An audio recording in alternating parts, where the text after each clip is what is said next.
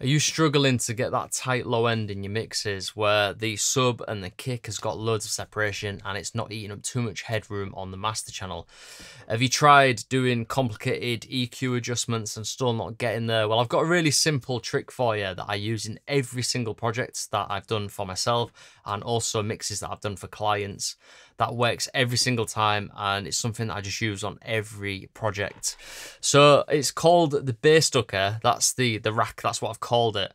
It is taking the idea of using sidechain. So you've probably done that already, but it's not always the best option because sometimes it just sounds too much. So you get that kind of Daft Punk ducking effect. And for a lot of tracks, it doesn't work unless you're making that French house or you just want that kind of EDM sound. So what I've done is I created a bass ducker which splits up the frequencies, and you are just ducking the sub frequencies below 100 Hertz or wherever you set the cutoff point, and then the top frequencies are left alone to come through in the mix. So that's pretty much it in a nutshell. I'm going to show you how to make it, but I'm also going to explain why it's important to do this and show you an example that has no bass ducking and what that does on our meters on the master channel, and then with bass ducking how we can control that low end and make a better mix. And it's going to give us a more powerful mix down and master as well when we control those low frequencies. So let's get started. And the projects I'm using for the source material is from the previous tutorial where I talked about building up effects with Ableton Echo, and go and check that out if you haven't watched it already. So yeah, we're going to use that as source material, but I'm just going to concentrate on the kick and the bass. Let's have a listen to them in solo.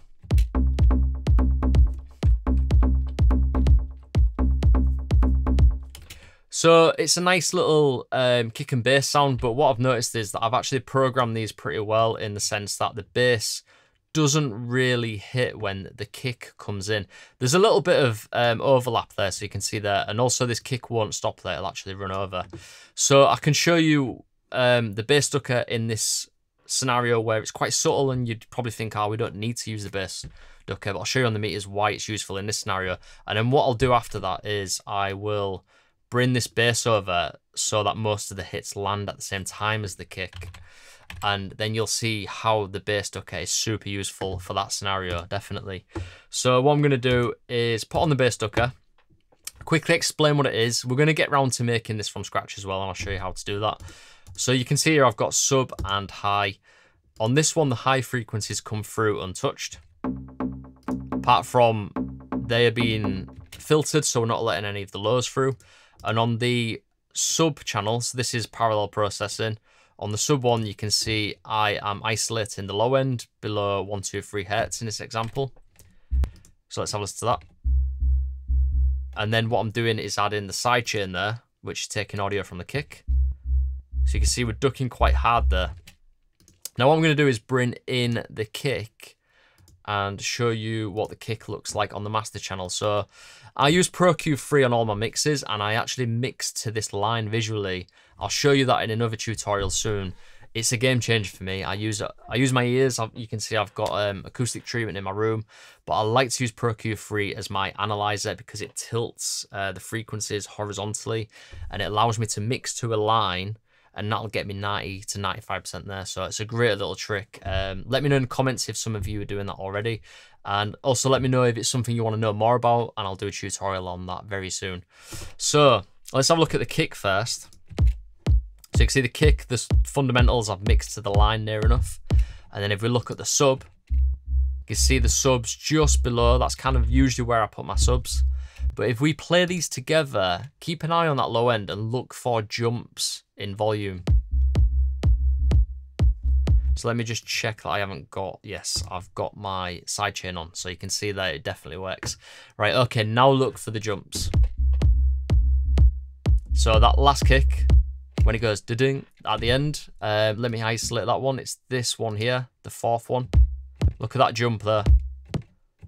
Compared to that with no bass there. So that fourth one, it really jumps out, right? And that's because we've got some overlap there. So you can see the sub is still going there while the kick comes in, and that gives us more volume on the master. What that means is, in terms of the final mix down and the final master, when I send this to my master engineer, it's going to have to push harder with the compressor, and it's just going to create more more of that kind of like ducking with the compressor. So I want to kind of clean that up before I send it off. So yeah, let's take a look at the ducking now. So yeah, with that sidechain on, you can see I've got a much more consistent level because it's getting those sub frequencies right out of the way of that kick. So what I'm going to do now is a more extreme version. Let's bring this back. So we now have the sub hitting at the same time as the kick. And what I'm going to do is show you the levels again without the ducking on. I mean, look at the state of that. That's terrible. But, you know, we've got the ducker, so we put that on. And it's just so much more controlled. It's just as controlled pretty much as the subtle example before we put them on top of each other. So let's turn it off again. You can hear it as well. It just boosts that fundamental frequency. And that's because the kick and the bass are hitting at the same fundamental frequency. My kick is tuned to the tuning of the project. So the reason why it's important to split the frequencies, as I've already mentioned, is that we can keep the high part of the bass intact. So what I'm going to do now is I'm just going to grab that compressor from the sub part, and I'm not going to move actually. I'm going to bring it over and turn the bass ducker off. And now we can do the classic way, and I'll show you the difference. So a lot of people get their bass and they just slap a sidechain on. So this is without the sidechain. And you can see the jumps we've got on the master there. And then a lot of people just put the compressor on with the sidechain. It doesn't sound too bad, granted, because it's creating this nice push and pull, but sometimes you don't want that. So with the bass ducker, we might want to keep those top frequencies always kind of jumping out on the kick. When the kick comes in, we want that bass to come out as well. So by splitting them up like this, we've got that consistent kind of push with the bass there, dun, dun, dun, dun, dun, dun, instead of it ducking and we're losing the transients. So yeah, we're able to control that sub and also let the highs come through as normal. So now I'm going to show you how to build this rack from scratch. If you can't be bothered with that, if you haven't got the time on your hands to build it yourself and you want to just get on with creating tracks and you want to drop this straight into your project, you can download this Ableton project and all of the samples and racks involved by joining my Patreon. The link for that is in the video description below. So there's more benefits as well. So have a look at the description in Patreon and see what else you get for a monthly subscription. So let's move on to building this bass ducker from scratch. So what I'm going to do now is go to the bass, and I've turned off that bass ducker.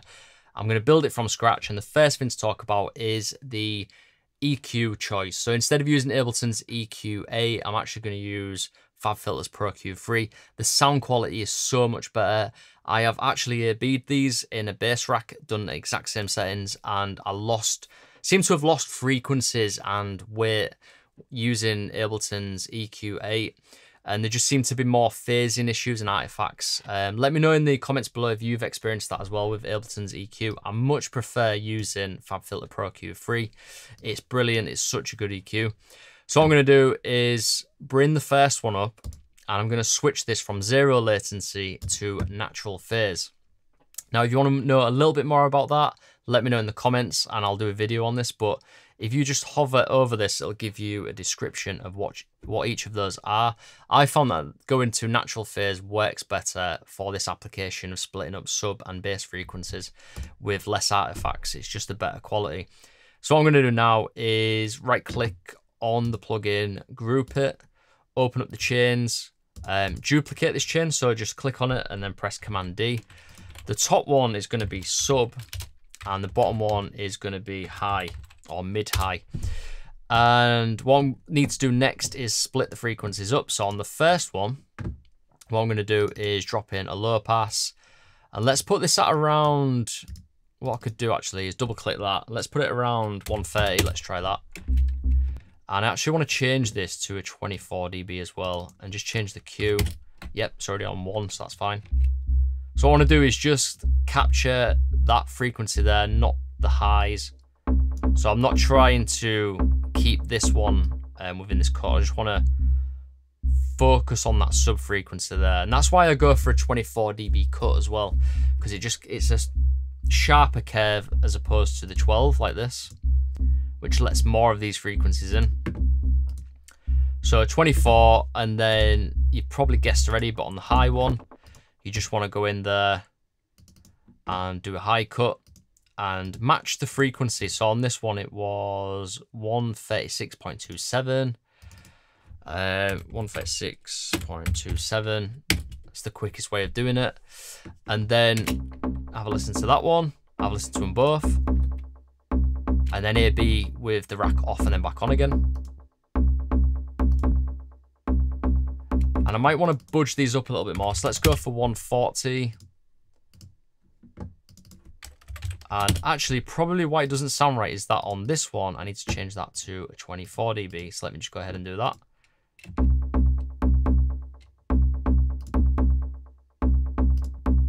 So yeah, it sounds fine, that. So try this with the Ableton EQ8 and then A/B and notice the difference. It is ridiculous. It just loses everything. So yeah, Pro Q3 is the one for this. And then what I'm going to do next is go back to the sub one. And you can do this after the rack, but I always tend to put in a high pass. And I'm just going to go for around 20 hertz, maybe a little bit higher. And for that one, actually, 12 dB is the better approach, I think, for doing high cuts at such a low frequency. So it's a much more natural curve. Sometimes with a 24 dB, again, it kind of creates artifacts and resonances. So yeah, for low high passes, I usually go for just the 12 dB cut. So we'll go for that one there. And the next thing to do is to drop in that compressor so we could sidechain the sub channel. So I'm going to bring in a compressor, drop it into the sub chain after the Pro Q3. I'm going to solo that sub, press the little triangle to open up the sidechain panel, click sidechain, take audio from the kick, go into one of these two windows. I'm going to go on this one and just bring that threshold down. The other thing to take note of is the release. So you can change the release to get different kind of release times, which will kind of change the groove and the feel of it. But what I'm going to do is just bring that release right down so it follows the curvature of the waveform of the kick. So you can see if we bring this release up, slows it down, but what I want to do is just have quite a fast release because I don't want it to like groove too much. I just want it to basically pull down when the kick's coming through, and that's it. It's just a very surgical sidechain. So around there works quite nicely. Let's have a listen. And then turn it off. So again, you'll see this more than you will hear it. So if we look at the master again, turn it off. So volume jumps and then hardly any volume jump with that one. So that's pretty much it for the bass stoker, but what I'm going to do now is show you a few bonus tips to take the rack further so you can save it as a rack, and there's also some controls to speed up the process. So the first one that I'm going to do is I'm going to open up the macro window and we're going to map the frequencies. So the first frequency I want to map is this one here. So I'm going to go map, I'm going to map this to macro 1. And I'm going to set a minimum and a maximum. So for the minimum, I'm going to go for around, let's keep checking on here to see where it is. Let's go for around there. So I'm just going to write 6 on there. And then for the maximum, we don't want to go too high. So let me just check that. 89. Oops, I'm on the wrong one there. 293. Let's put it around.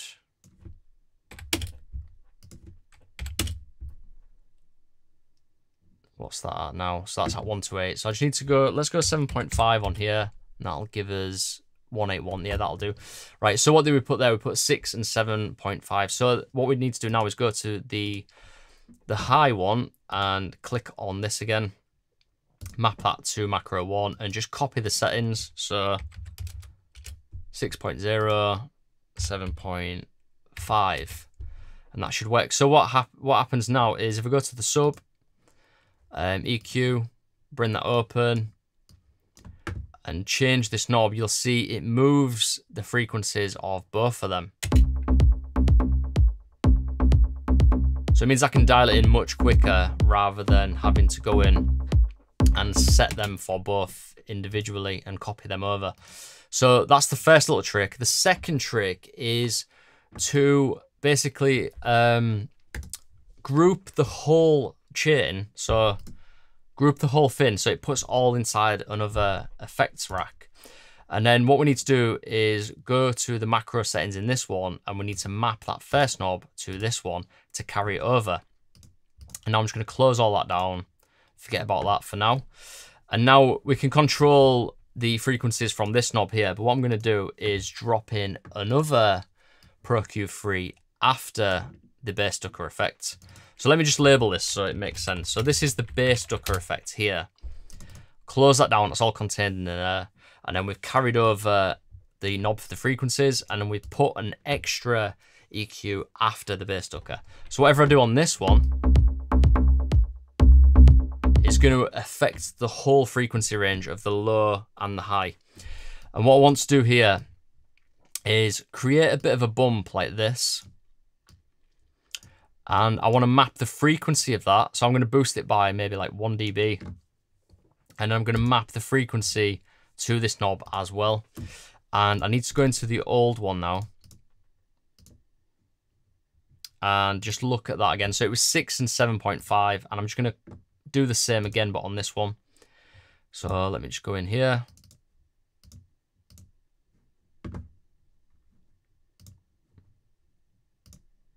Let me just map that again. Right, there we go. So it was 6 and 7.5. Right, now you're probably wondering why I'm doing this.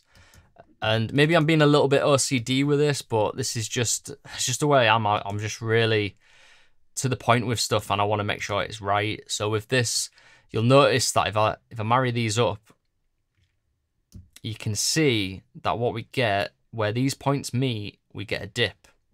So I might have to go up a little bit more than that. What I'm doing is I'm compensating by putting that back in with this final bit of EQ. So where them two meet and they go like this, I've got this gap here. I just want to fill that gap and push the frequencies back up in that area. There's no frequencies there, but in some cases there is. With certain basses, there's more harmonics, and you do get harmonics that get ducked with this technique.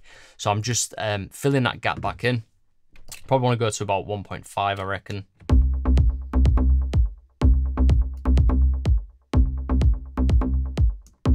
And let me just line these back up again. So it was around there. So you can see, yeah, we're just boosting that again. Maybe that's a little bit too high. And that's pretty much it. Just a little bit of compensation at the end there. Now we can call the main rack, we can call that bass ducker now. And what we can do is we can go ahead and save that. In fact, first of all, let's go to that one and put frequency. And I just had a thought, if you want to take this further, I mean, to be fair, I just kind of like pulling the threshold down here because I want to see the meters. But you could map that threshold to a macro, so you can use a macro instead. But I'm not gonna go and do that. I'm just gonna basically adjust that when I come in to the bass ducker. The other thing worth noting as well is when you put this into a new project, you need to then go into the sidechain section and select the kick in the new project, and then obviously adjust the settings. So all we need to do now is just save it, and it's a really simple process. You basically just go to the save icon. You can see I've already saved the bass ducker there, but this one's got a 1 after it. And then you can right click that and put it in a folder. So you can see the old bass ducker. I'm just gonna get rid of that one. Bass ducker there. I've saved it in my tools folder. And it just means when I come to a new project, I just drag that bass ducker in. Change the side chain to kick, adjust the threshold and the release and also the frequency, and I'm away. That's it, easy. If you can't be bothered to do this, like I said, go and join the Patreon and you can just download these effect racks as I build them for the tutorials. So drop me a comment below and let me know if you found this useful, or if you have a better way of doing this, or if you just simply have any questions or ideas for tutorials. Also let me know that as well, and I will respond as swiftly as possible. The other thing I'd like to say is hit the subscribe button so you can keep up to date with the content that I'm pushing out on a weekly basis. And also, if you want to learn more and you want to update your production game, then I would recommend going ahead and watching this next video, which is packed full of useful tips and tricks to help you progress.